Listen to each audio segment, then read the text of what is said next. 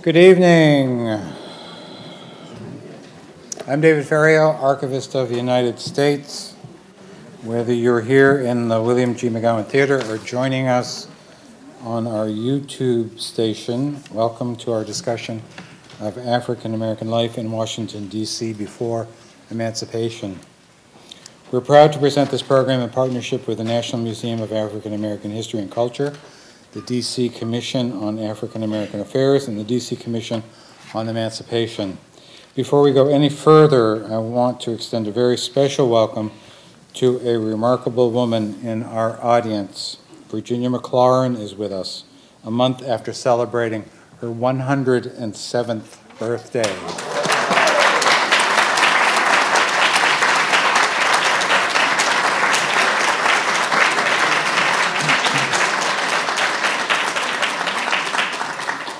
In February, she became an internet dance sensation when she paid a visit to President and Mrs. Barack Obama at the White House.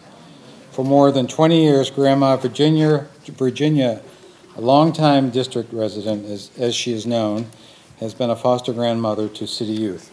Cheryl Christmas, the project director for Foster Grandparent Program United Planning Organization, will now say a few words.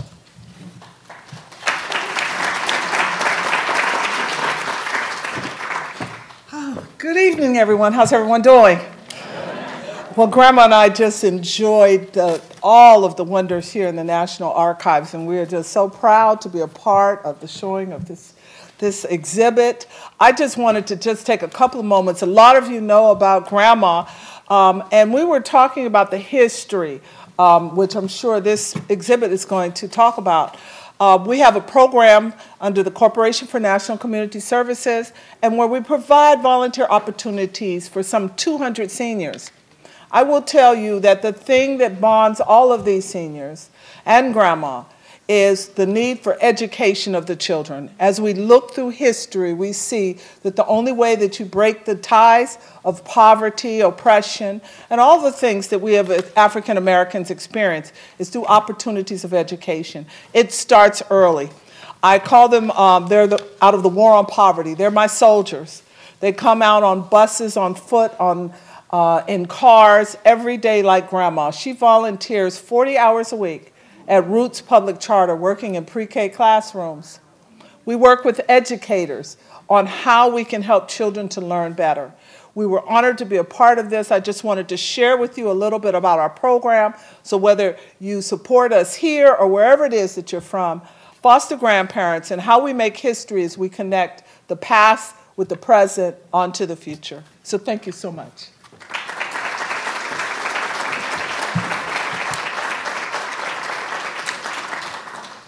Thank you, Cheryl. We're also pleased to have Secretary of the District of Columbia, Lauren Vaughn, with us. The Secretary oversees several offices, one of which is the Office of Public Record and Archives. Please welcome Secretary Vaughn.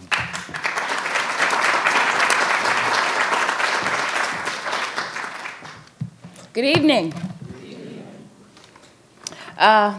As previously stated, I'm Lauren Vaughn, Secretary of the District of Columbia, and I'm delighted to be here to bring greetings from Mayor Muriel Bowser.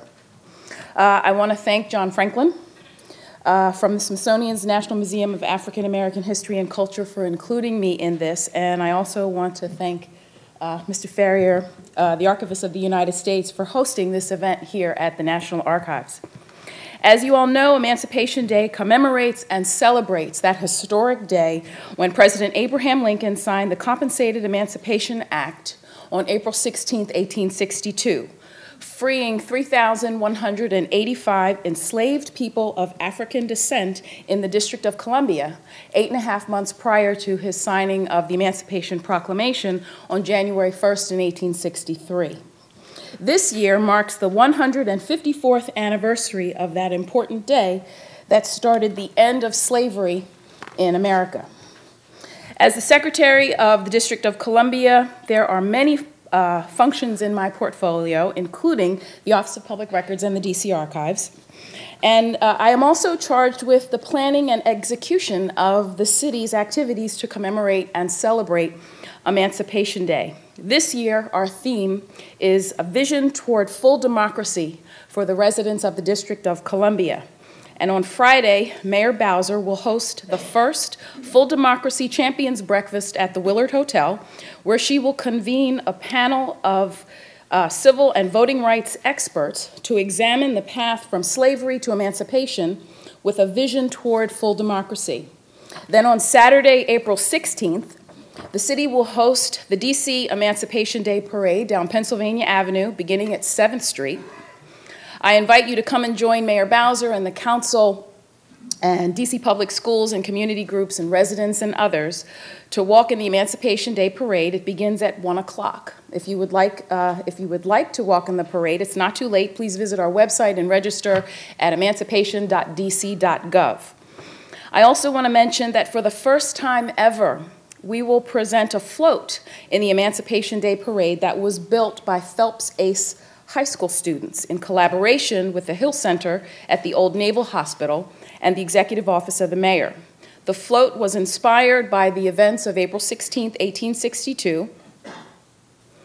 Following the parade, the district will host the Emancipation Day Truck Touch in the 1300 block of Pennsylvania Avenue. Last year was the first time that Mayor Bowser, that the Truck Touch was at the parade, and the kids absolutely loved it, but grown-ups like it too, so I encourage you to come and have some fun.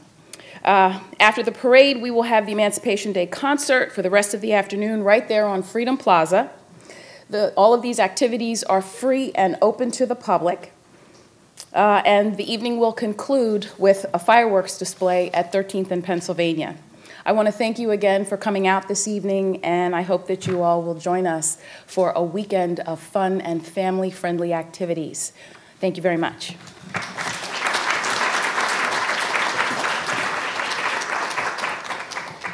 And here's a little tip if you're planning to come to the parade. The best place to watch the parade is from our steps on Constitution Avenue because the parade starts there. And now I'd like to tell you about two programs coming up later this month in the McGowan Theater. On Thursday, April 21st at 7, we'll show the documentary film Eye on the 60s, the iconic photography of Roland Sherman. Filmmaker Chris Guido will be joined by Edith Lee Payne, who was the subject of one of Sherman's most famous images taken at the March on Washington when she was 12 years old. The following week, on Wednesday, April 27th at 7 p.m., Lee Hamilton, former U.S. representative, will talk about his recent book, Congress, Presidents, and American Politics, 50 Years of Writings and Reflections. To learn more about these and all of our public programs and exhibits, consult our monthly calendar of events. There are copies in the lobby as well as online at archives.gov. There's a sign-up sheet in the lobby where you can receive that calendar by regular mail or email. And another way to get more involved in the National Archives is to become a member of the National Archives Foundation. The foundation supports all of our work in education and outreach, and there are applications for membership in the lobby also. And a little-known secret, which I keep telling everyone, is no one has ever been turned down for membership in the Archives Foundation. From the earliest days of the District of Columbia, slavery existed in the nation's capital. In the 19th century, Washington was home to one of the most active slave depots in the country, which anti-slavery activists decried as a disgrace to the nation. The passage of the DC Emancipation Act of April 16, 1862, created a large body of records that help us piece together a picture of the lives of enslaved people in Washington, D.C.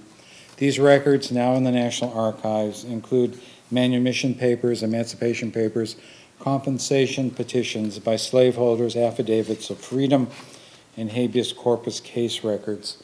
They offer us a window onto the lives of slaveholders, slaves, and free blacks in closely defined territory and preserved valuable personal and historical information for future generations. It's now my pleasure to introduce tonight's panelists. Our moderator is John W. Franklin, Senior Manager for External Affairs at the National Museum of African American History and Culture. Joining him is Dr. Mark Auslander, Professor of Anthropology at Central Washington University.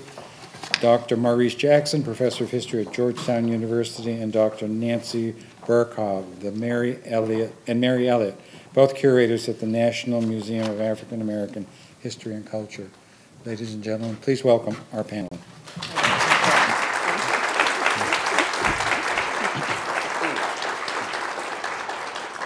Good evening, and thank you, David.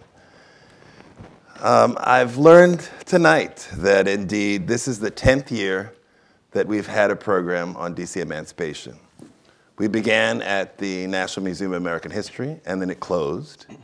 And your predecessor, David, Alan Weinstein, courteously invited us to use the National Archives for the program as long as we needed it. Now the National Museum of African American History and Culture is opening in September, but we hope to maintain this partnership with you. I've just been in Richmond, where indeed Richmond has designed a slave trail. And you can go from the river and look at different signs, and there's a map with the locations all the way down to the different pens in Shockoe Bottom, where the internal slave trade took place in Richmond. I remind you that this was not always our national capital, that Washington was preceded by Philadelphia and New York. And the decision was made in the late 1790s, as you see from the map on the upper left-hand corner, to create a federal city where there were plantations in southern Maryland. So slavery in this space precedes the creation of Washington. You can't see it clearly, but in the center of the map is a circle, which is Jenkins Hill, which becomes Capitol Hill.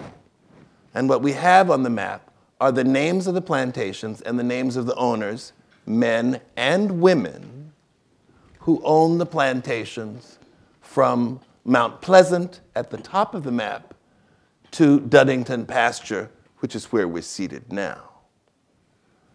I mention women because two of the plantations on the right are owned by Widow Wheeler and Widow Young.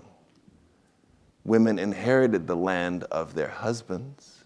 They came with property, they came with slaves. And so this anchors us into the past of this space. The map on the right is from 1836, from a broadside, from a poster that you'll see later in the presentation, called Slave Mart of America, published by the Anti-Slavery Society in 1836 in New York. And it identifies the location down here at the bottom of Neal's Prison, one of the two slave pens in this neighborhood. Where we are seated was the Central Market, and around us were many activities involving the slave trade. 7th Street led to the river and to where the ships came in, bringing Africans off the ships to these slave pens. It's always been a concern of mine that most of the signage in the city says Civil War to Civil Rights and misses this early period. So I've been agitating, surprise, for proper signage, and within this year you will see signage at the corner of 7th and Independence.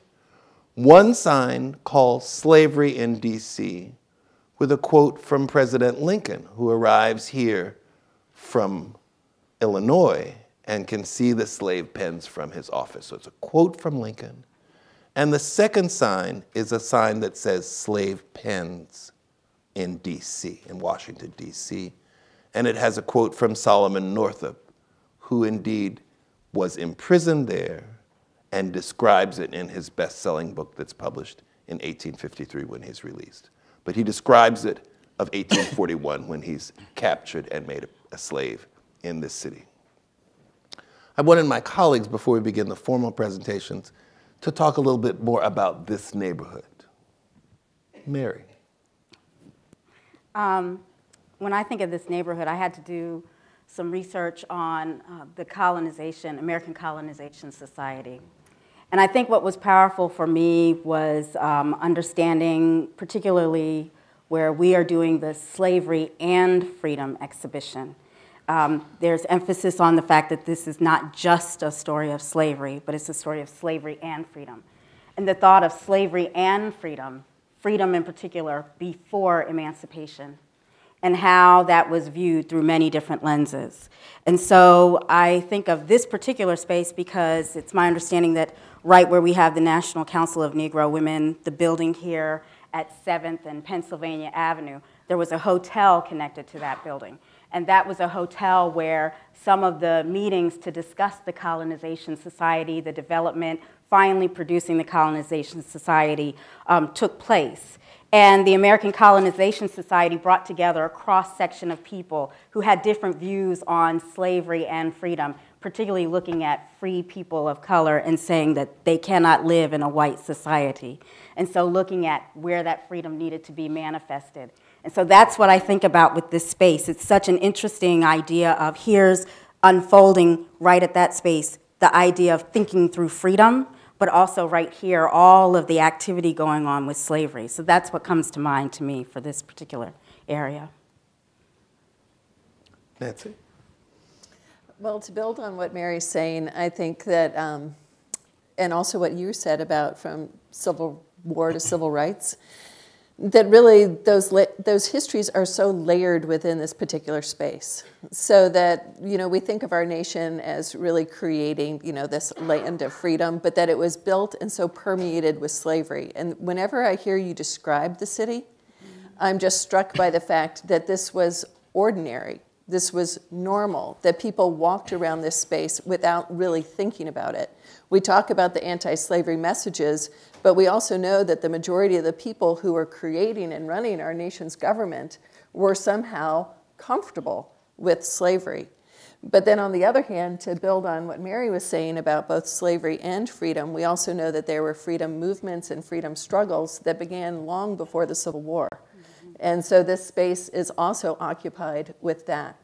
And just a final note is that I'm so struck and always just, I don't know the proper word to use, overwhelmed by the fact that all of this history has been erased and that we need everyone up here to recite it for us over and over again, and that it just disappears and slips through our fingers each time. Mark? One of the things we see on the map is the Washington Canal, which entered where Watergate is now. That's why we call it Watergate.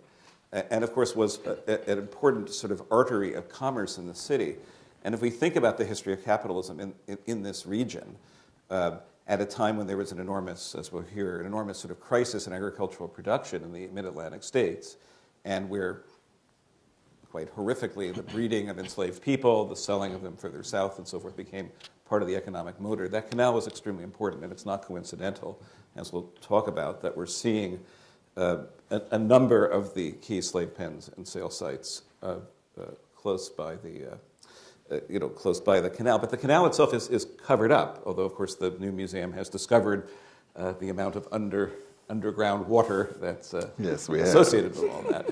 And that's just so that sort of literal covering up, I think, is a very nice example of what we've just heard about. That we walk every day over this deep, enormously painful history where fantastic fortunes were made on the backs of both enslaved and exploited free persons of color, who we'll be hearing about this evening. Now, if you notice on the map, well, you can't actually see it. On the map on the left, in the upper left-hand corner, is Georgetown. My wife Karen and I were looking at a map in my father's library of the United States in 1776. And of course, not only does Washington not exist, many places that we now associate with this area do not exist. But Georgetown was there as a community. And that's where our colleague Maurice works. So Maurice, tell us about your neighborhood. Well, before I do, I'm just elated that Grandma is here. Mm-hmm. And we just had a big event at Georgetown celebrating the republishing of a book, Black Georgetown Remembered. So I have my only copy, and I would just like to leave this with you. And I'm sure many of the people you may well know. So I'll give it to Miss Christmas.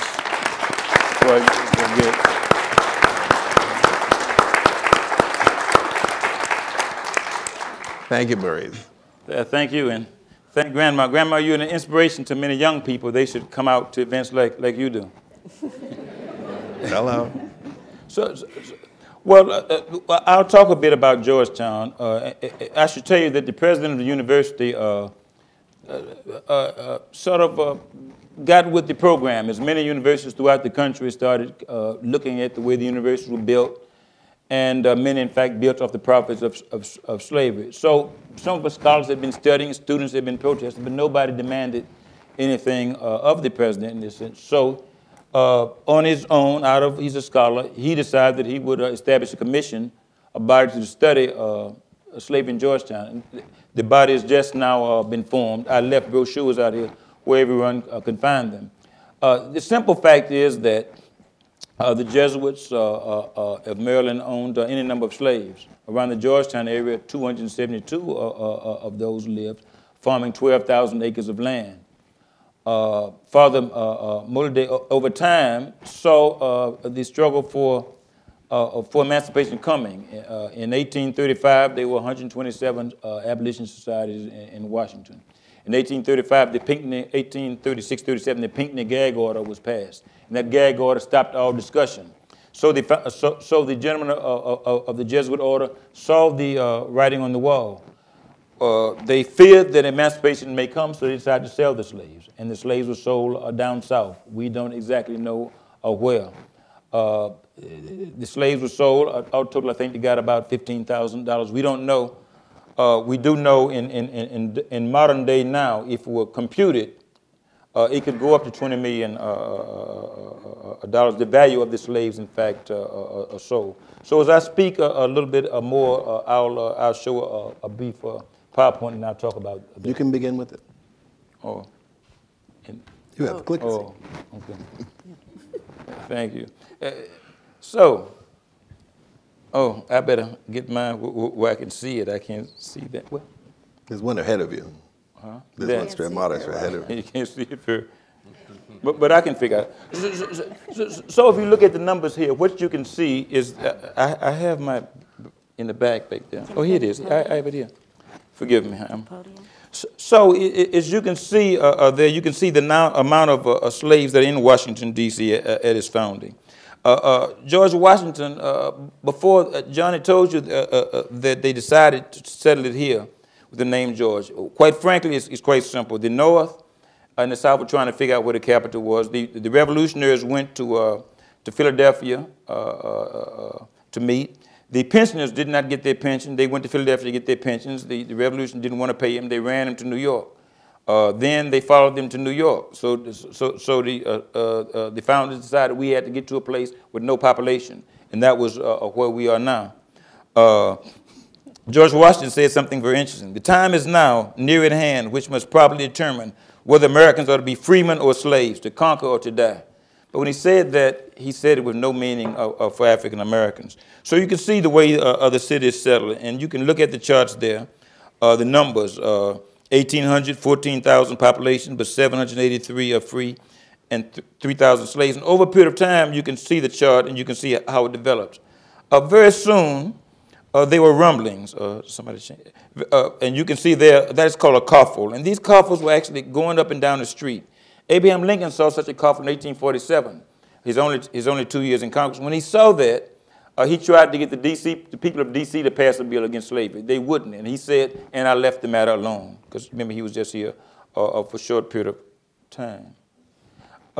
Here are some of the places where slavery existed. And this is a pretty good facsimile of a slave quarter. You can see there.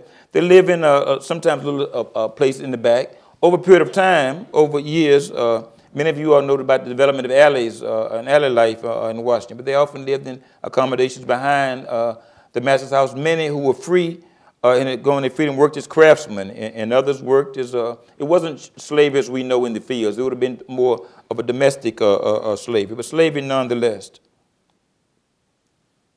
Many of the slaves were maybe a generation or so from Africa. At the beginning, we found that about 20% of the population was black. Many lived in Georgetown. As you know, the city has, when it's founded, there's Washington City, there's Georgetown, there's Washington County. And Washington is formed about 100 miles square. 100 miles, to make it simple, 100 square mile, you know what that is. 100 miles square, you square every mile. And so it comes up to about 10 square mile square. So it comes up to about 100 square miles all over. And it's so relatively small. 69 miles come from Maryland, 31 come from Virginia. And so the capital is situated right in a slave place. Half of the blacks, all blacks in the country at the time the nation's capital is formed, live in Maryland and live in Virginia. A free black community develops over a period of time, and this is one man, Earl Mahmoud. Some of you all have followed this man in the paper, or you know about his site. He owned a house. He bought a house in 1810 on Dent Place in Georgetown. The city now working to excavate it. He was born around 1736, got his freedom at about 1796, bought a house about 10 years later.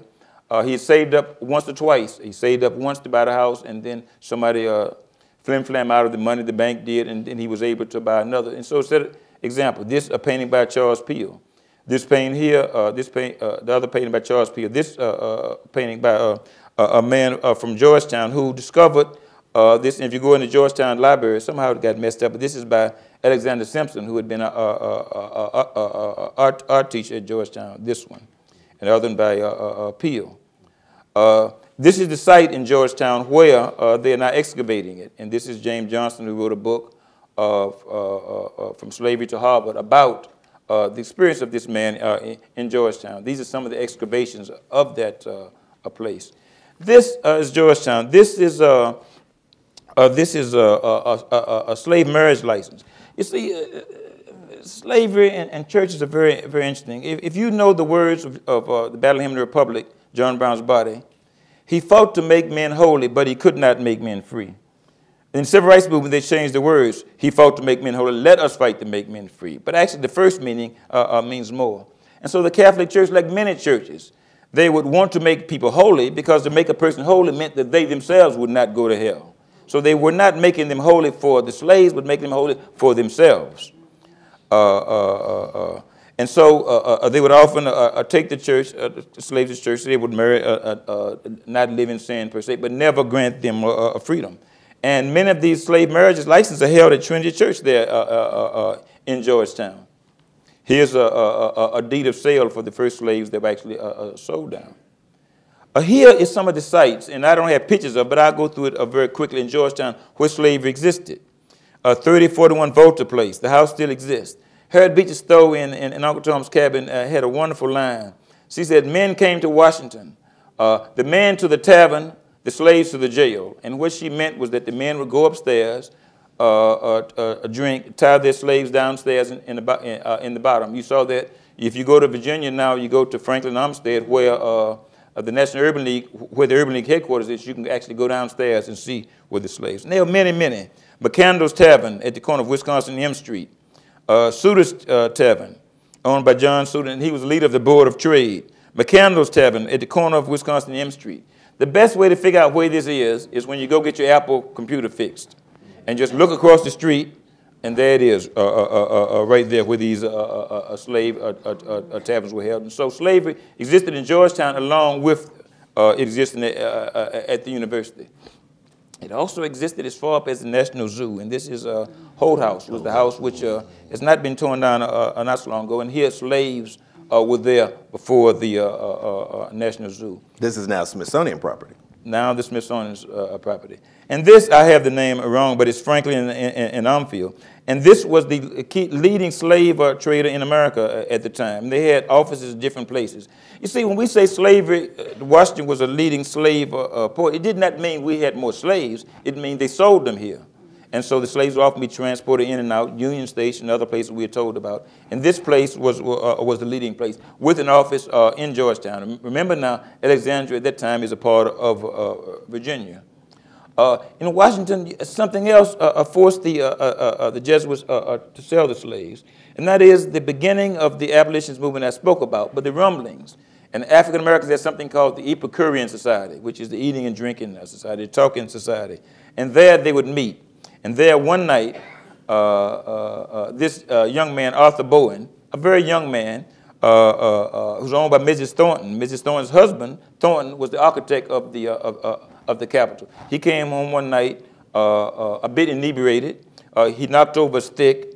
Mrs. Thornton thought somebody broke into the house. She started screaming. Bowen ran out. The neighbors soon came up and descended upon the house. But who was one of the neighbors? Francis Scott Key. And Francis Scott Key was sued. He was the district attorney. So he tried the case there. Of course, his brother-in-law is Roger Taney. Roger Taney with the Dred Scott decision. I often wonder why presidents, including President Obama and others, swear, when they swear the oath, they swear it on this Bible. Many presidents, it's beyond me. But they bring the Bible out. I guess you swear on what you. But most presidents have sworn on that Bible for some reason. I don't. Maybe it's historic. Well, it is historic, but for the wrong reason. Then so there was the flow of this riot. Now, when this happened, a white man throughout the Navy Yard started rioting, and they went and they found this man Arthur Bowen. But this created a big mixture and a big commotion in Washington, D.C. But something else happened. And a man named Reuben Campbell. And Reuben Campbell was the brother of Prudence Campbell. Prudence Campbell had been a northern abolitionist, started schools there. He was a man who wasn't, he had some anti-slavery literature in his house. Well, soon as that happened, Francis Scott Key assumed that he was somehow tied in with the Epicurean Society. He knew nothing of them. He just had some literature. Understand, Washington, D.C. is 1835, 36, 37, becomes the center of abolitionism in many ways, mainly because of Congress. Many people come in, the abolition societies come and meet here. Other people like Garrison and others come, but they go to Baltimore and work. And so here's a bit of what is happening around the time that Georgetown sells the slaves. So Georgetown is not selling the slaves out of interest of the university, outside of getting some money, but it's selling because it knows, in my opinion, that slavery will soon come to an end. Lastly, as we speak of Lincoln, he said when he came some years ago, if whites could see the black men of the colored infantry marching and skirmishing on Roosevelt, Andalusian Island, if they could see that, the war would end in a day. Because he did not want to first muster blacks. Later on, he did muster blacks. In the end, I can only come back to the words of Frederick Douglass about Washington, D.C. I hailed when D.C. emancipation, as we were told, was passed 9 months before. And what he said, Douglass, is only he could say, I hailed the emancipation of Washington, D.C. as the doom of slavery in all the states. I hail it as the end of all that miserable statesmanship, which for 60 years juggled and deceived the people by professing to reconcile what is irreconcilable. He later wrote that the Emancipation Proclamation was not only a staggering blow to slavery throughout the country, but a killing blow to rebellion, and the end, beginning of the end to both. Thank you. Thank you.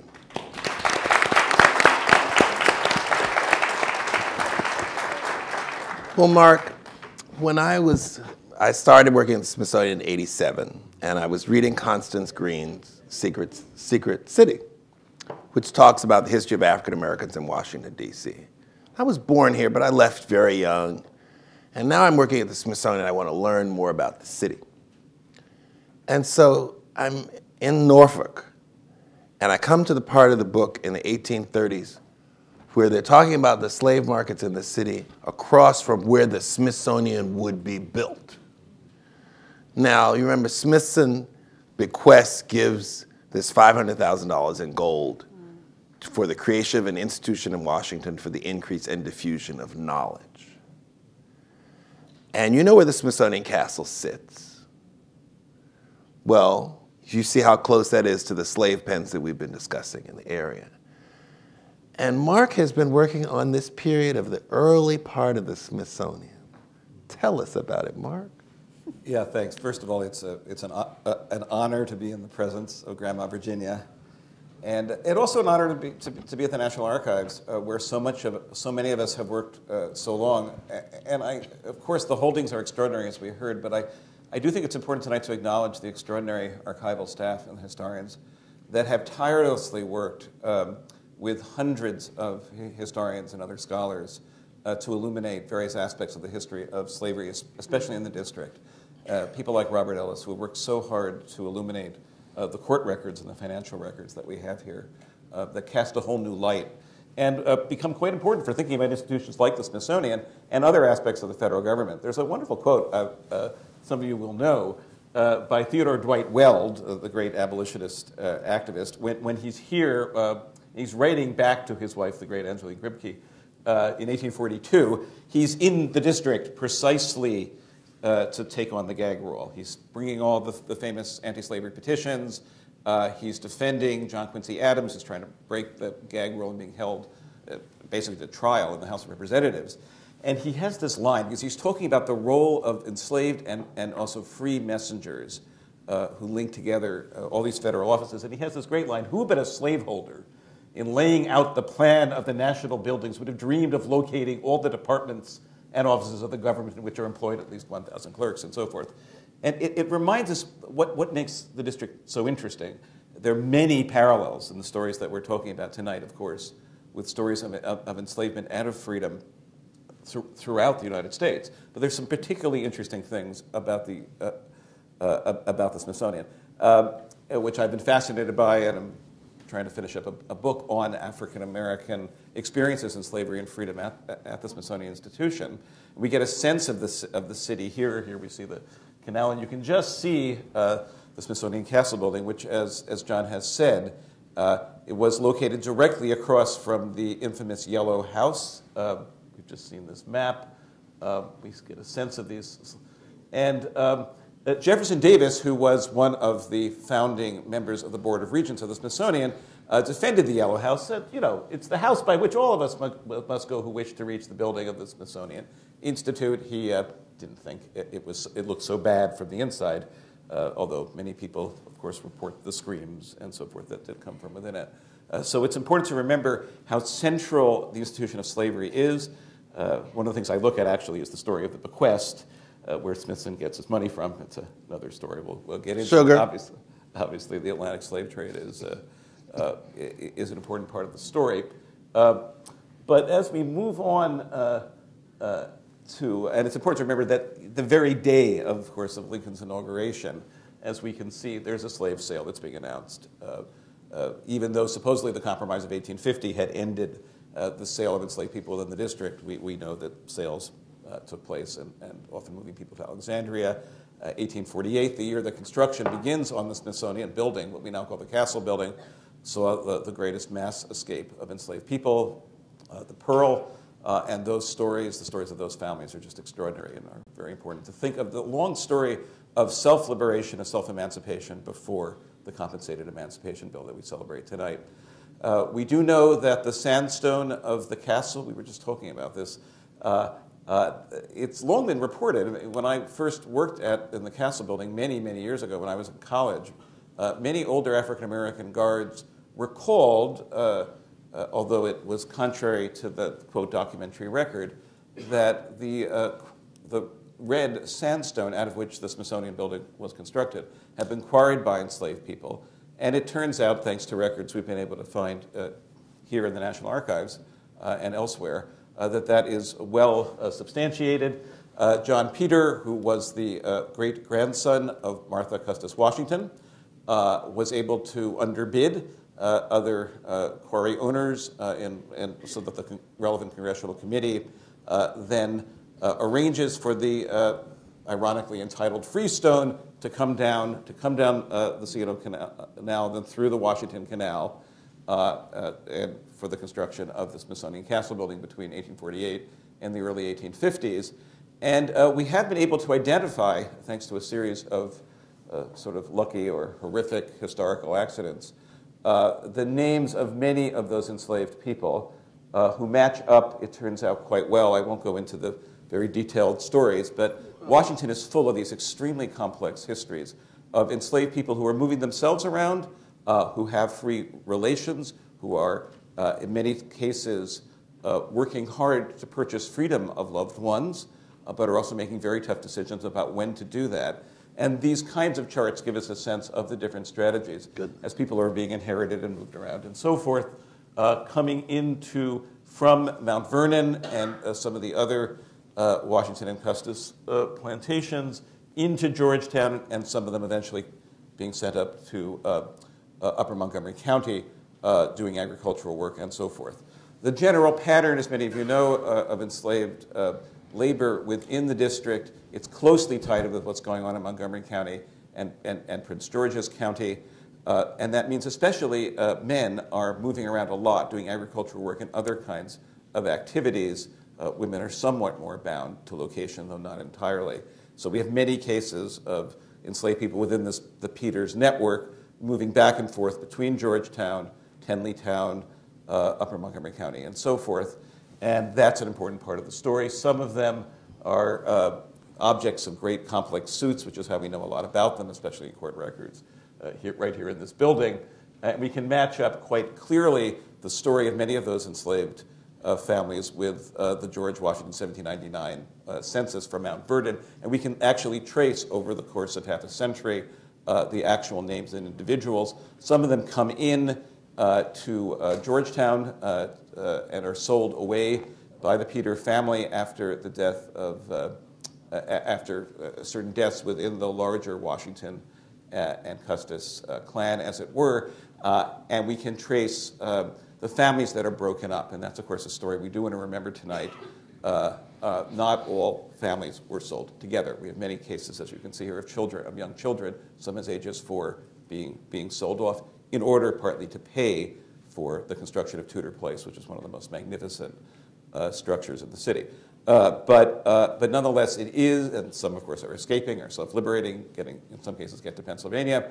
But as we match up these various names, we won't have time to go through this, I'm sorry, but we do get a sense of the very precarious lives that many enslaved people are doing. When I did travel out, though, to the church out in Seneca, and my wife and I attended a worship service there, it was very interesting that the stories and the pride, of a sense, in that African-American congregation that has historical roots going back 175 years do endure. So there is that strong connection to the Smithsonian, which is very proud there. And recently, Janetta Cole welcomed all the children from the Sunday school there to welcome them to their institution for all of the ironies and tragedies and so forth. But the Smithsonian also has a very fascinating antebellum history of free people of color. The most famous of them, of course, is Solomon Brown, who works from 1852 into the 20th century, a vast range of jobs, an extraordinarily talented person. But there are also important other free persons of color, including James Gant, who had been the chief chef. He'd first been in the White House, then he was in the Navy Yard. Then he's at the National Institute, which is the museum that then gets transferred to the Smithsonian soon after its formal establishment. Because the Smithsonian wasn't initially so much a museum as it was conceived of, at least by Joseph Henry, its first secretary, as an advanced research institute, and he didn't really like the idea of a museum. But James Gant comes in and is a great defender of the museum, as is Solomon Brown. They're closely allied, it turns out, very complex politics at the Smithsonian in the mid-century, mid-19th century period between those who want to see it as a pure scientific institution, those who want to see it as something that's really dedicated to mass communication.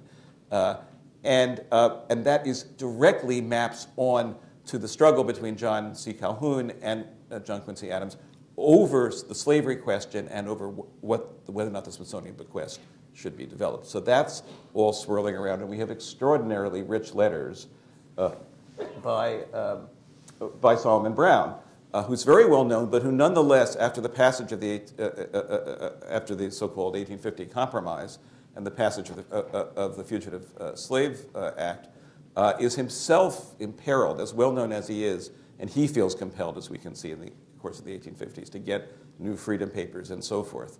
So even the most established figures, he's a prominent intellectual in many senses, becomes quite important later in the 15th Street Presbyterian Church. He's very close, working with the Grimke's very closely on a wide range of cases. But up until the 1862 Emancipation Act, it's clear he feels quite imperiled. But that doesn't stop him from essentially being a kind of, intelligence service closely working with Spencer Baird. He's trying to save the collection. There are a number of cases in which Joseph Henry is trying to sort of shut down the museum part, and somehow various key congressional figures are notified and write to Joseph Henry about, isn't it wonderful you have such a terrific museum? And we now know from the correspondence that it's Solomon Brown who is sort of guiding information in very fascinating ways, even though there's a lot of tension that comes through in this correspondence. And it's also quite fascinating during when Jubal Early, the Confederate general, of course, crosses the Potomac, comes through Maryland. It's widely believed in July 1864 that the District of Columbia may fall to the Confederacy. The white staff has cleared out of the Smithsonian. The African-American staff remains behind. And Solomon Brown, who had been charged with the protection of important objects in the National Museum collection, arranges to bury them underneath the South Tower and is ready to defend those. So that's an interesting little aspect of the history of the institution. And it just reminds us, I think, of the very fraught and complex position of free African Americans during the period of slavery, because he's also serving to advise and in some cases help fund friends and relations who are trying to purchase people. And I think that's one of the richest things about the Compensated Emancipation documents as we work through them, that we see a number of cases in which compensation is being sought by free people of color for their own spouses, their children, and so forth, who they've partially been able to liberate, and so forth. And I'll just end with this one wonderful story that speaks to the history of the school where I went to, Sidwell Friends, which was built on the Highlands Plantation. There's a group of enslaved people, all associated with the Nurse family, a senior official in the Treasury Department, as is the land of the National Cathedral.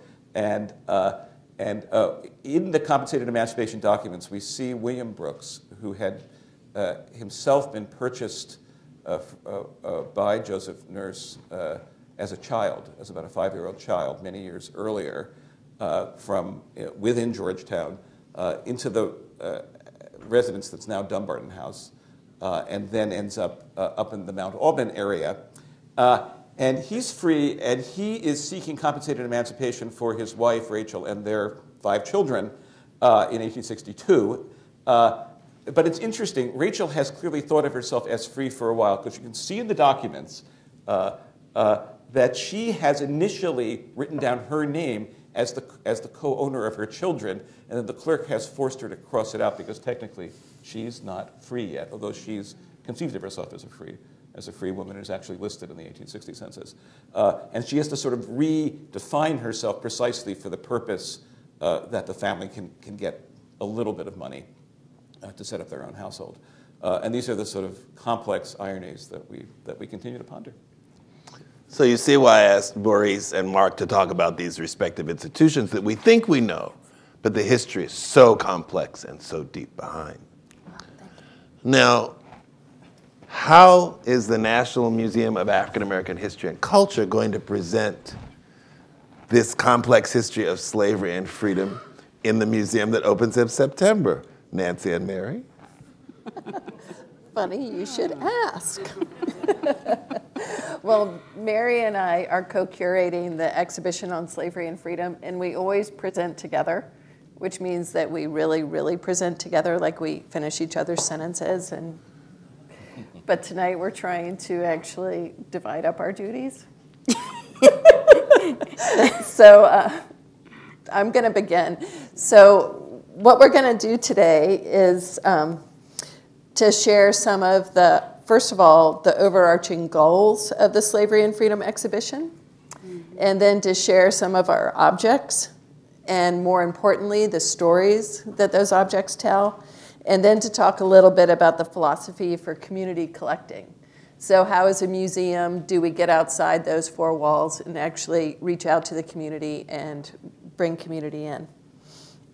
But first of all, since we're in DC, we wanted to talk about the museum and the power of place. The fact that really this history, the history of slavery and freedom, has not been marked on the landscape. It's marked within our minds based on knowledge, based on customs, based on habits, but it's not been physically marked in Washington, D.C. So slavery throughout our country and really throughout most of the world has been rendered invisible, even though we would say that the world that we live in today is the product of this form of slavery. So people might encounter slavery in school, they might encounter slavery in a textbook, but it's really absent from our public places. So what does it mean to finally create a building where slavery is going to have a very prominent place within it? We really want to emphasize the fact that, when I say that slavery has been rendered invisible, it's been very difficult for us to even acquire the collections in order to make this exhibition. That all of the objects related to slavery have been tucked away, destroyed, kind of rendered invisible. So what our museum will be doing is creating this museum with a very public place that will start to bring these objects back in view. And I think that this is really important, that the Smithsonian's always known for displaying the real thing. And by displaying slavery and freedom, people will be unable to walk away from that indisputable fact that this thing happened. So this exhibition will be placed within our museum, which is in that little shaded location that you can see right there on the National Mall. So I think this is very important that we're actually bringing this history back to this place. Our museum is joining that long group of Smithsonian museums that you see on this map right here. And if you think of most of those museums and the stories they tell, they often are buildings that are like those buildings on the top there. Those are our national buildings. It's the Capitol and the White House. And you can see that they're usually classical buildings and with lots of columns and with lots of steps. And our museum is instead hearkening back to an African and an African-American past in its design and in its structure. And as importantly, when you come to our museum, when you walk up to it, there are no steps involved. You simply walk into the first floor of the museum. There'll be doors on all four sides. So it's a very welcoming place to encourage all visitors to come in. So it's not an intimidating building. So Mary and I are working on one of 3 history galleries, and that's the Slavery and Freedom Gallery. All of the history galleries in our museum are 45,000 square feet. I always have to actually read that to make sure that that's true, because that is just an awesome amount of space devoted to African American history. Our exhibit is on the first floor, so people will enter into our space, which is 18,000 square feet, that is devoted to telling the history of slavery from 15th century Africa all the way up through the Civil War, emancipation, and Reconstruction. So the themes that it's pretty awesome, pretty daunting project to try to take that history. And even if you do have 18,000 square feet, how do you actually tell this story? So we decided that we were really going to focus on 3 principal themes. First of all, that slavery is America's story. That slavery was everywhere within the United States. It was north, it was south, it was east, it was west. And that slavery was foundational to the building of our nation. And we can see that just based on the discussion that we've had about Washington, D.C. and the power of slavery within it. We also look at the fact that slavery is always side by side with freedom, that the two are inextricably linked. They're inextricably linked in our government, in our economy, but also in people's lives. And we also are always emphasizing the fact that we're viewing slavery through the African American lens. So how do you take slavery and freedom and only view it from that perspective? So you're telling the American story, you're telling a shared story, but you're telling it through the lens of the African American experience. So, Oh, I see the slides have kind of taken off on their own. We do run into this problem with this show. So at our museum, not only will you see history on those 3 floors where you're really seeing the entire history of the nation, but you'll also can encounter on the upper floors in the arts floor, in community, and in cultural, you encounter these same topics through the lens of music, through the lens of sports, through the lens of fine art. So the museum is going to be a living museum where you can encounter these same themes and these same issues in very many different ways. So when most people, we looked at other exhibitions and thought about how other people exhibited slavery, and you really see 3 principal tactics. When you go to many exhibitions on slavery, people focus on the institution of slavery. Those are the exhibits where you go in and you see a lot of hoes, you see a lot of plows, you see work, you see equipment, you see institutions, you see big houses, you see slave quarters. Other exhibitions focus on brutality and the horrors of slavery, and so that's another common tactic. And the third is that people focus on resistance. And what we decided is that we wanted to really look at the complexity of the institution of slavery, not to privilege one of those things, but to hold all of them together, to really view this through the lens of the African American experience and focus on how people retained and also really emphasized their humanity within this institution. And that means that all of those things come into play. So we move from this typical picture where you usually see the big house, and we zoom in. And what we're doing is looking at this institution from the perspective of the people who lived through it. So this is a picture that's been broken down that when now with digital photography, you can actually zoom in and see these amazing images of people within that image that ordinarily people would just see the big house. But instead, we're looking at it from the perspective of those who lived and worked within that environment. So what we're looking at is really emphasizing that African people with African knowledges transformed landscapes such as this. This is a gigantic cypress swamp that you would have encountered in most of America along the riverways. They transformed this vast cypress swamp into workable agricultural fields that really financed the making of America and built many of the structures, including the Smithsonian, the White House, and the Capitol. So how do we unpack that? What we decided we wanted to do is to not turn away from the violence, not turn away from the love and the joy, not turn away from the brutality of the work, and not turn away from the pride that people took within their work. So what we do is we try to focus the exhibition on 3 beats.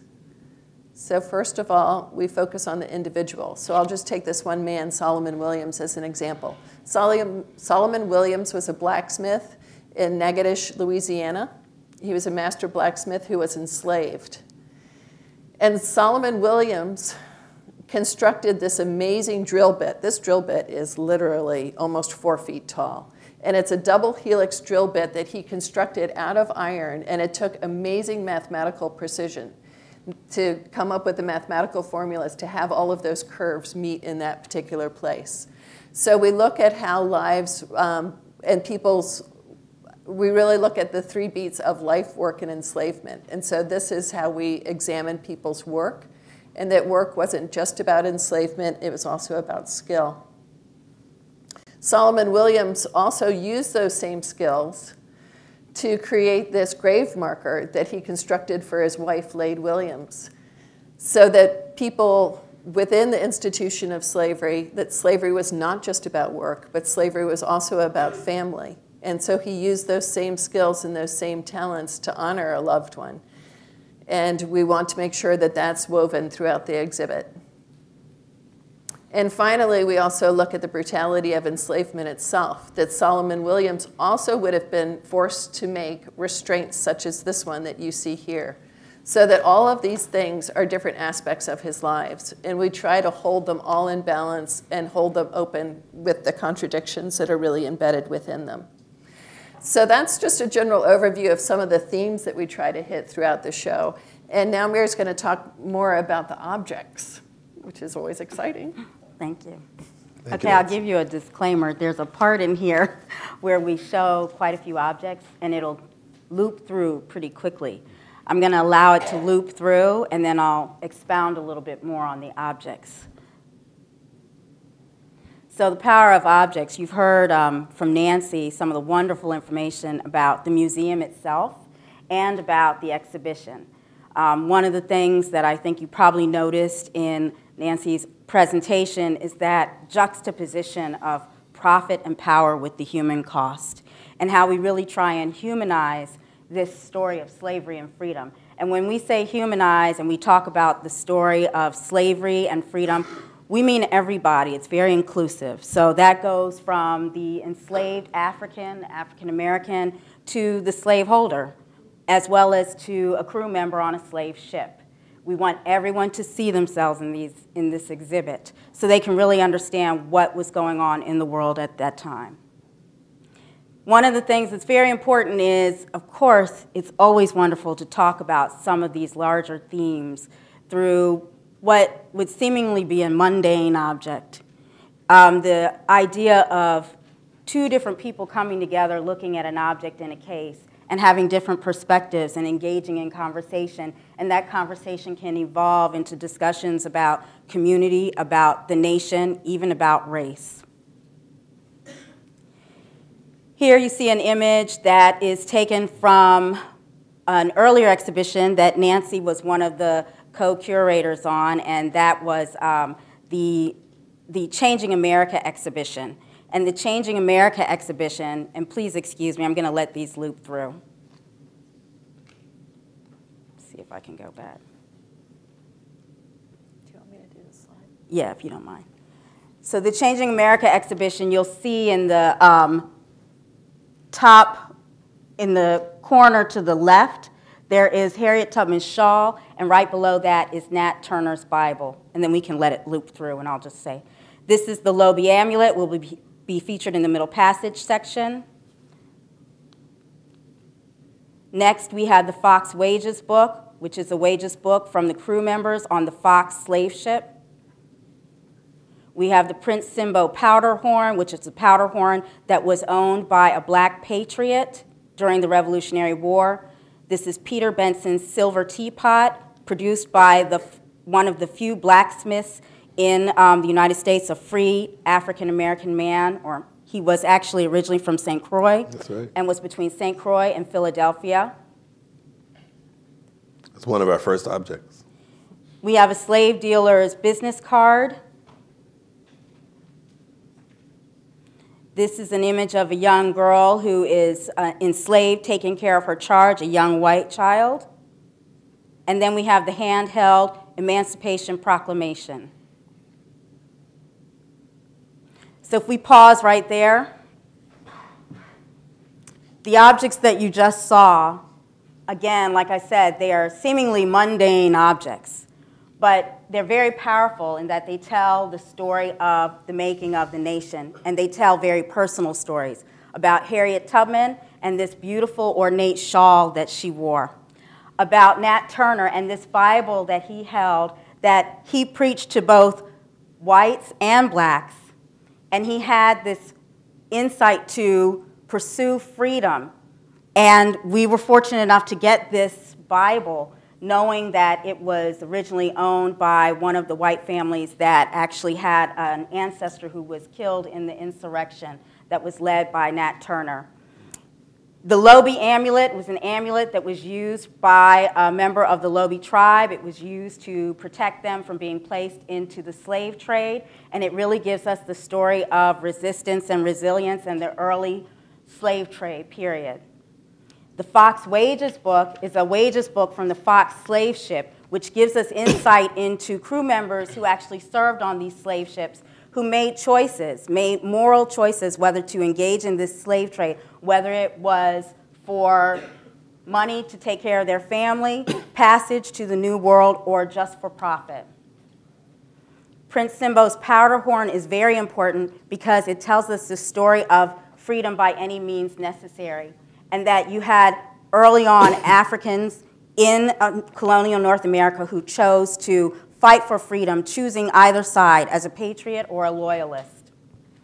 Peter Benson's Teapot really gives us the story of the free communities of color. And Peter Benson, the fluidity of his moving between the Caribbean and Philadelphia, and his role as a free person during this period of slavery. The slave dealer's business card is a very powerful reminder that, in fact, this slave trade was a business. And it does show us the story of profit and power, and that this business was no different than anything else, and people would hand out these cards in the process of selling humans. And the image of the young enslaved woman who was actually charged with taking care of this young lady, it's the idea of seeing this young woman and knowing that African Americans, profit was made from their bodies and from their labor, and that they still were human, just like anyone else, yet they were charged to take care of others in their enslavement. And then the handheld Emancipation Proclamation was carried by Union soldiers to share the news that, in fact, freedom had come. So we're fortunate to have those objects. Now, I went through those objects rather quickly because really what I'd like to share with you are some of the objects that we don't have on this slideshow, but they are very relevant to this story. That includes, we have a slave ship manifest from Franklin and Armfield, which were one of the largest slave dealing companies here, and they were based out of Alexandria, Virginia. We also have American Colonization Society and membership papers. And of course, the American Colonization Society was formed with members including Francis Scott Key to send free African Americans beyond the shores of North America back to Africa, because it was believed that many of these free African Americans would incite rebellions and cause strife in white society. We also have a story on petitions where you see African Americans petitioning for freedom after this Revolutionary War period. And then we also have freedom papers owned by a gentleman named Joseph Trammell. Those freedom papers we received from his descendants. He was based out of Loudoun County, Virginia, and he created a handheld tin to carry those freedom papers to hold tight his freedom and ensure that he would not be enslaved during this period before emancipation came. Let me go to the next slide. So, in addition to the objects, we go outside, beyond the walls of the museum. And we have to reach out to local communities. So Nancy and I actually just came back from travels. Nancy just came back from South Africa, and I came back from St. Croix. Nancy is working on a project with Brown University, and I'll let her expound on that, talking about the transatlantic slave trade. And I'm working with a colleague on the slave wrecks project, looking at slave wrecks in the waters outside of St. Croix. But this object you see on the screen is the slave cabin. It is an antebellum period slave cabin that we were able to secure from the Edisto Island Historic Preservation Society. The Preservation Society reached out to us, and they knew that we were looking for a slave cabin, and they were generous enough to offer this cabin to us. But it wasn't enough for us to just get this slave cabin and put it on display. We needed to find the story about slavery in this site in Edisto Island, South Carolina. We partnered with a young lady, Tony Carrier, who is over Low Country Africana, and she was able to not only assist us while we did research on the cabin to authenticate it, but also to look at connecting with the descendants of the enslaved community, as well as the descendants of the slave-holding community. What you see is an image of some of the descendants of the enslaved associated with this particular plantation, the Point and Pines Plantation. This was a very powerful event when we went down to dismantle the slave cabin. It took about a week. Nancy was down there before I was, and she got flooded with all the media. But what was so powerful, beyond all the interviews and the cameras, was really more powerfully the interactions with the community members. It was the conversations with the community members. It was the discussion about the history of slavery in that place and about the legacy of history. But even more powerful than that was every day the people who came to see this cabin be dismantled were, again, the descendants of the enslaved and the slaveholding families. There were organic conversations, and we were able to make inroads with local churches and to have focus groups with church members. And while we met with church members from the historically black church, white community members came and engaged in those discussions. It was very powerful. And we found some people who actually discussed their being related to each other, black and white together, which is not surprising, but it was just powerful to see it in that space. There was a young lady there who recounted, we asked her to speak for us in her Gullah dialect, and she spoke in the Gullah dialect and remembered the voice of her great-grandmother as she explained that the cabin was going to be moved to Washington, D.C., but the most powerful thing she said was, as she said she channeled her great-grandmother, was that they found us, they know that we were here, and now everyone will know that we were here as they take this cabin to Washington. The descendants of the slaveholding family invited us to dinner at their home. And we went to their home and we talked very frankly about going from segregation to integration. We talked very frankly about what it was like to inherit this legacy. And we talked very frankly about what community means. And we did this again across section of races, ages, gender. That's what these objects do, right? So what's very important is community goes beyond just people of African descent or just people who are not of African descent. It's everybody. This picture you see here is the crew and myself, Nancy, and the descendants and folks of the Edisto Island Historic Preservation Society. I will tell you one last thing about this experience. The gentleman who is standing in the window with our colleague, Fleur Paysor, his name is Mr. Megid. And we had a point where there were so many people coming down and interviewing folks. So Mr. Megid allowed us to interview him. He was a little bit, he was kind of like a curmudgeon, right? But he was really, you know, at the end of the day, he loved the whole experience, and he looks forward to when we continue, as we continue to go down. So the crew members were made up of white, Latino, I don't think there were any African-American members of the crew, and even one Native American person of American Indian descent. So we asked them if they would quiet down while we interviewed Mr. Megid. And Mr. Megid, what you should know about these cabins is they were occupied until the 1980s. No running water, no electricity, right? Mr. Megid lived in those cabins in the 1930s, I think it is. So we asked him, well, what was that like? And he, you know, he was pretty... He used some colorful language. Yes. He didn't mix his words. But one of the things that happened was the crew members, they were quiet, and they were like, you know, at the beginning of this process, they were like, why does this even matter? What's going on here? But they were doing their job. Said, why are they spending so much money on that old house? Yeah. And they did a fabulous job. They did a fabulous job. But when they were hushed for this interview, Mr. Megid talked about how his mother made his underwear out of rice bags. And he talked about how they ate out in the yard and cooked out in the yard. And afterwards, all of the men on the crew, you could see that they were just moved by this story. One of the gentlemen the next day came up to me, and I told Nancy, he stopped me, and he said, you know, I just want you to know that you can tell that the multitudes are here right now. That the multitudes are here right now. And it was based on this energy that was going through this entire process. So all the objects you see, you'll see these objects, they'll be behind glass, but they are very powerful. And I hope everyone keeps that in mind to know that this is all of our story, right? It's everybody's story.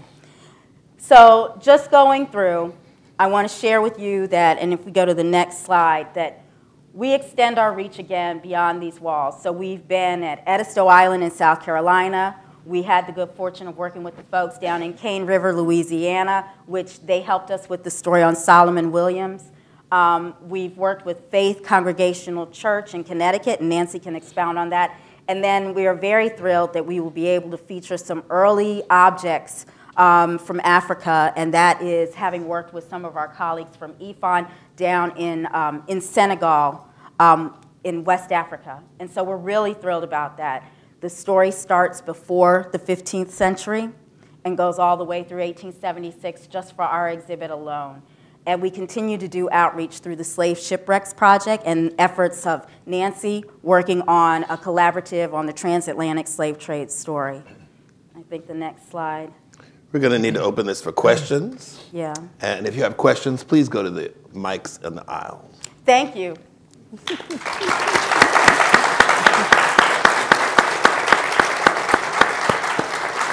Sir. The panel should be commended for such a fine presentation, but there are two pieces that are missing for me. Daniel Alexander Payne reports in his Reflections of 70 Years about his role as an advocate for the emancipation of blacks in Washington. And Constance also puts that up in The Secret City, you know, that there was something of a community that was going on between the freed blacks and the enslaved blacks. And you can see this with Alethea Tanner and what she did at Metropolitan AME.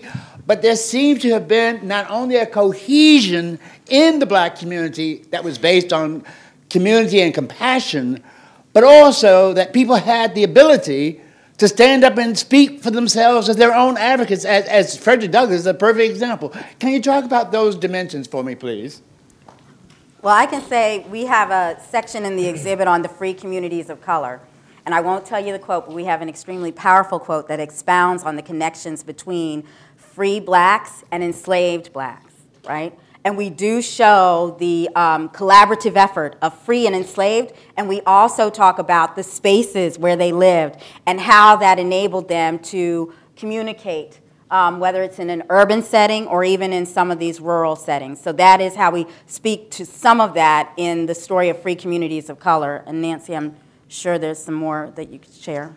And as principally, it was interesting that you mentioned the churches, because it definitely comes out in the churches. And we feature 2 churches on either end of the exhibition, and that definitely comes up within it.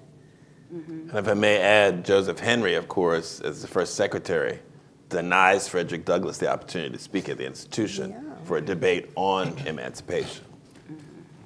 Well, could I just add? Please. The story also goes a little deeper, John, because I understand that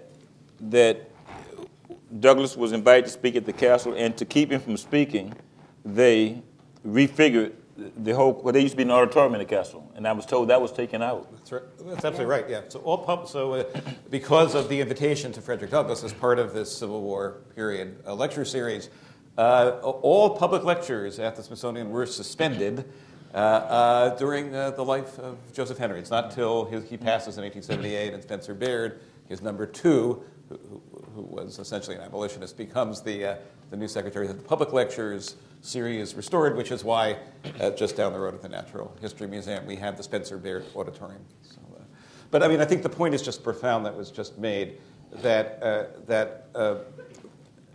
there are very complex and important alliances. I mean, there are also points of division, unquestionably, including class-based within the African American population in the district.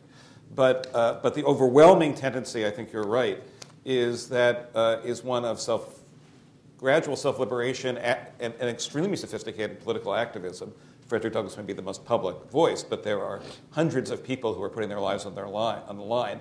And it gets even more complicated once so-called contraband, once other self-liberated people come across the Potomac into the city during the war. But all of that's been building for a long time. And it's really historically wrong to simply see the Compensated Emancipation Bill as sort of a gift that's coming down solely from Congress. It is being forced in various ways through precisely the alliances that you're mentioning. The next question, please. Yes, I'm waiting anxiously to see the museum in September and to experience the power that you just spoke about. And so I'd like to understand how that power really is conveyed if it's behind glass. Are you complementing it with technology or those stories? Have you recorded those? Have you posted them? Can you give us some sense of how that happens? We actually recorded the young lady who spoke in Gullah. And you will be able to see that. There is a documentary that's being put together now. Great Museums is doing a piece on the museum itself, and they were down there filming that particular event. So you will see part of that. And we are using technology to expound a little bit more on some of these stories, but you'll also see some of this power through design. We're very thoughtful about design, and I think you'll be very surprised how we have designed the space in ways that I know other museums have done wonderful jobs, but I'm really proud of what we've done with our design team to really make you stop and think about these subjects. We have a feature which will look at early legislation and African American voices speaking back to this legislation. So one of the things we encountered early on was people said, well, you can't really find, first-person voices so early, particularly during that transatlantic slave trade period, and you won't really find many voices speaking to legislation. But we did, and we found some fabulous quotes that I think will resonate with people, and it's the way we have designed these quotes to be presented that it's not just a blip on the screen. And so it may sound odd, but you'll see when you get in how we've designed it so it really does stand out. Yeah, and I really agree with what Mary was saying. All along the way, we really encountered resistance where people said that this material just didn't exist, but we dug and dug and dug. And I think it's the first person that is always, always privileged within the exhibition. That it's really the concept of holding on to humanity, and so that means focusing on individuals, focusing on the wholeness of an individual life.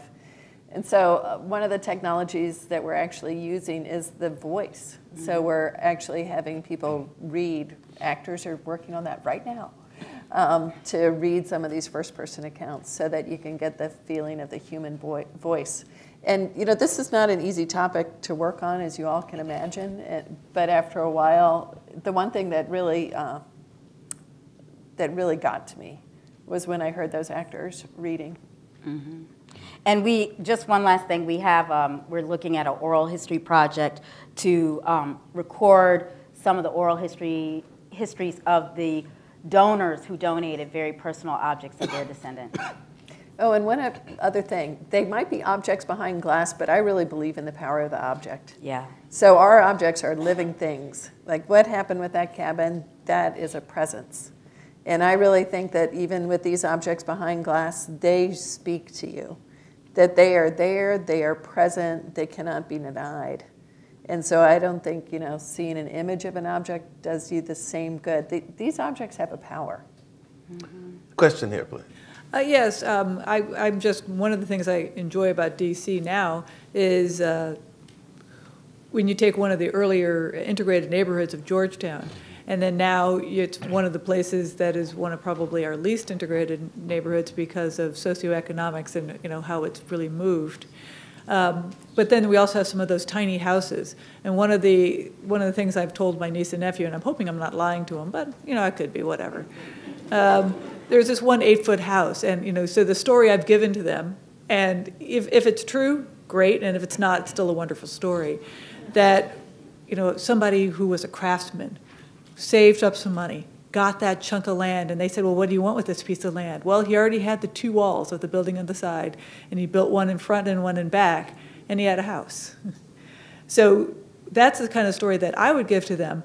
But can you talk, a little bit about Georgetown? We were talking about the Jesuits and their $20 million that they made on their sale, which was of expediency rather than of ethics. No, well, it would be $20 million in today's money. It's very difficult, at least for me, to question people's motives. When one says something, I generally take them at it. And in this case, you know, it becomes two questions. One was that did people who want to end slavery want to end it for economic reasons, moral reasons, or what? And the Jesuits made a decision, and they made the decision that they were going to lose the slaves. Now, the big question was, at Rome, there were certain people there who were anti-slavery. They weren't American, they didn't live here, but by human nature, they thought that slavery was wrong.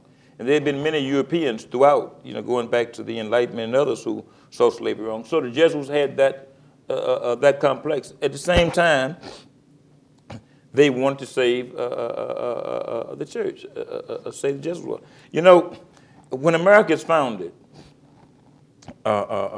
certain early people said this. They said, we don't like slavery, but in order to preserve slavery, democracy is necessary. Now, it seems crazy, doesn't it? But that was said even of historians, even now, some will say that. Some very enlightened. American democracy would not have been the same had not it been found. Now, we never gave it the chance to find out if that were the case. So there are all of these contradictions that exist. They exist society, they exist philosophically. You mentioned today, philosophically, it is unconscionable to me that we live in a city. The gentleman talked about black history, but it's much deeper than that, because it's unconscionable to me that we can live in a city where we see all of this stuff going up. At the same time, we put people out in the street and we deny it. So you see, there are all these contradictions. So they're not just white, that they're not black. We see buildings going up all the time. Georgetown, and people at Georgetown take great love in the fact that they were the first, but the fact is that many people willingly left Georgetown because it was segregated, because they could not go into schools. If you lived in Georgetown at 37th Street, you had to walk all the way to Dunbar. You did not have inner housing inside. So there are all these contradictions that make places change. So the Jesuits are probably no different than anyone else. They conflicted with these ideas. Were they wrong? Absolutely. But they were conflicted, and they probably thought what they were doing was right. No different than what Lee may have thought that he was doing. But we know absolutely he's wrong. We can see it now, the legacy. We saw in the Washington Post today, a 25-year-old man, college educated, but who now is preaching Klan. So the contradiction exists, and so our job is to try to weed through it, and especially in a city like we live in now, because regardless of what, I've been here a long time, and what has struck me about this city is that there are so many opportunities to learn so much. You don't have to have money. All you got to do is go to a museum. All you have to do is walk around. You can come into and I come from a pretty poor family, but you can look, and so the chances to look at those contradictions are all over us. And so to have a museum like this is a phenomenal thing, regardless of what the barriers and things may be. We have the opportunity to grab something and to understand history and to teach our children. It is in that sense, it is a bright moment for a city that I don't think has all that many bright directions going on right now. These two last questions, please. Can you ask the questions and then we'll respond? Okay, I have 2 points. One is my wife and I visited this plantation in Louisiana dedicated to slavery. I don't know if you've been there or not. And they had, just as a point, they had recordings of people that were slaves, and these recordings were made by one of the federal projects during the Depression. And you were talking about having actors. Are you going to use those same kind of recordings? Yes, we are. Oh, that's good. And we're very selective, and you'll hear a cross-section of experiences of the enslaved. But just so you know, we also do the same thing for the transatlantic slave trade. We found some powerful quotes, and you will find that the quotes are of enslaved Africans and European observers of the trade. So we've included everybody. Yeah. Okay, but my question is this. When I hear about the American Indian Museum, they said the purpose of the American Indian Museum was to prove that those people are still here and they're still moving ahead and, making things better. If there was a one-liner to summarize the African American Museum, which sounds like it's going to be dynamite, what one-liner? I mean, how would you, how would you put that? You want me to? Do you want to? We can all. We'll both do one. Okay. And John. And John. All right. Yeah. For me, it would be the National Museum of African American History and Culture looks at the American story through the African American lens and brings together the collective story, the inclusive story, a story of the harsh realities of slavery in America for this particular exhibit, and the resistance and the resilience and the humanity even under the most inhumane conditions.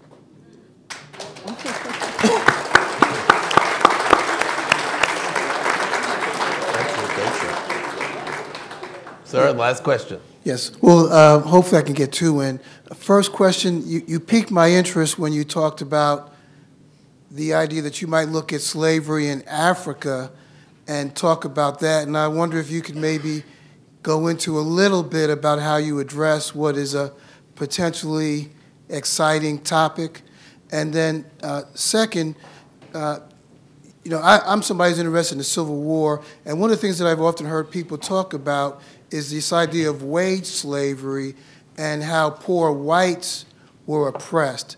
And I'm wondering if you do any comparison or juxtapose or whatever to try to give people an insight into exactly what was the difference between being, say, an African American and a white person, and maybe give people an idea of just how different those experiences are. Because for some people, you know, they posit that for certain groups, there wasn't that much of a difference. Do you know what I mean? Yeah. Mm-hmm. Thank you. Nancy? Do you want to begin? Well, anyone. All right, go. So you talk about, I think you mentioned during the antebellum period about poor whites, but we start from the colonial period, colonial North America, and we talk about the fluidity of status, and we talk about the development of slavery, and we talk about the development of slavery through laws, and we also discuss how those laws came about and what was going on socially, as well as about Africans in colonial North America being engaged with whites, whether it's through labor, through leisure, and other means. And so we break down how at some point the law starts to make the distinctions. But we do talk about poor whites, yeoman farmers, planter elite, enslaved Africans, and free blacks. So we try and lay out the foundation of the many different statuses of people and what that means. Do we differentiate between slavery in Africa and slavery in the Americas? Yes, we do. So from the outset, we do talk about what slavery was like in Africa and make the distinction once we get to the transatlantic slave trade about how it is more commercialized and racialized. And we talk about what old world slavery was like versus what new world slavery is like. So we make those distinctions. You ask about the early period and slavery in Africa as well, and we also bring that into the context of the discussion about Africans being involved in the slave trade. So all of that will be in there. Nancy, I'm sorry, I cut you off. Go ahead. That's okay.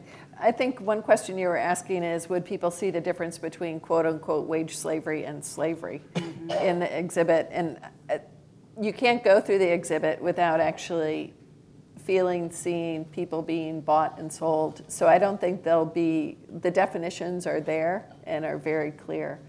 And we also look at industrialization in the North because we look at cotton and really how cotton is the driver of not just Southern economy, but of the national economy and also the nation's expansion. So we bring in some of what's going on across the nation. It's not just a localized history. Right. Any final comments from my members? I just wanted to speak because that is such a profound, important question, because many, shall we say, neo-Confederates these days resume that language that we actually got from many Confederates about wage slavery. And there's certainly plenty of cases, obviously, in American history and elsewhere, of profound oppression of people who are not of color associated with industrialization. And in fact, the sort of production side and milling side and so forth of the cotton economy and so forth. But the difference is, I mean, this is what Orlando Patterson and many other historians keep on reminding us, that the white working class was systematically subject to both structural and physical violence because at times they withdrew consent and fought back. But the entire chattel slavery system is predicated on an increasingly racialized idea that any person of color can at any moment be subject to loss of life, to torture, to being torn apart, to having their families torn apart, and so forth. And that the very definition of what humanity comes to mean in the dominant American vision is actually predicated on a kind of contrast with blackness. And those are the staggering crimes, and we're talking about the continuities that we see in this city, whether or not we're talking, or elsewhere in the United States, whether or not we're looking at homelessness, whether or not we're looking at mass incarceration, and uncontrolled violence against especially young men of color. And there are direct continuities, that particular structure that we are still trying to exorcise from this polity. And the museum is so vital at the very symbolic heart of the city, on the grounds, no less, or at least the former grounds of the Washington Monument. We are holding up, as Mary keeps on saying, a new lens to take apart that nonsensical, idiotic, and horrific contrast between, quote, full humanity and blackness. And that is the most, I think, sacred mission that all of us are engaged in. So thank you for the question. Maurice? Yes, thank you. And in light of all those questions, I'd like to invite all of you who are willing to come to Georgetown next week. We're going to have on April 19th, Edward Baptiste. And he's written a wonderful book. It's called The Half Has Never Been Told, Slavery and the Making of American Capitalism. And it goes into just what I said. It's a wonderful thesis on how slavery was the foundation of America. So slavery was not just a Southern institution, but Northern institution profited for it and went on. And then, so that's April 19th, if you can go to the Georgetown website. Then April 24th, another remarkable speaker, Dr. Craig Wilder, and he wrote this book, Ebony and Ivy. And notice I say Ebony and Ivy, Race, Slavery, and the Troubled History of American University. And he'll speak there. So the first at 7 o'clock on April 19th, the second, April 21st at 12:30, and all my guests. He'll be there. John will be there? No, David will be there. And the archivist will be speaking at another event that night on the 200th anniversary of Georgetown, 7 o'clock. So come and see the archivist again also. Please join me in thanking this wonderful panel.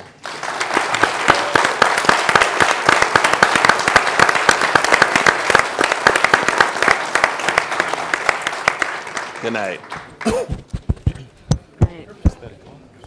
Sure. Group photo. Group photo requested. Take this off in a minute.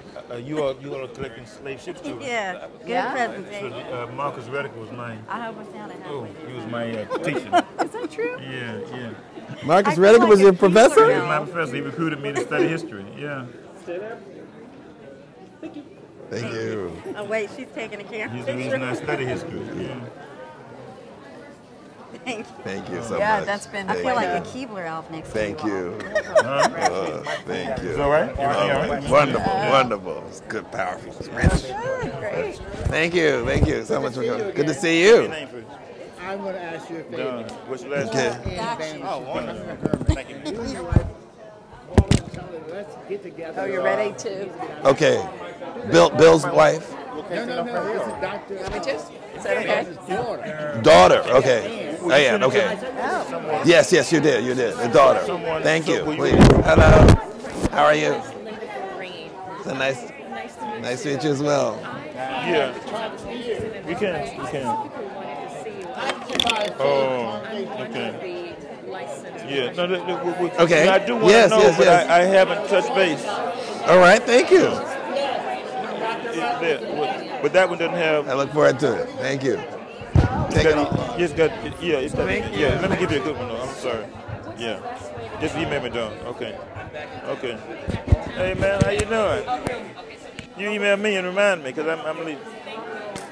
How you doing?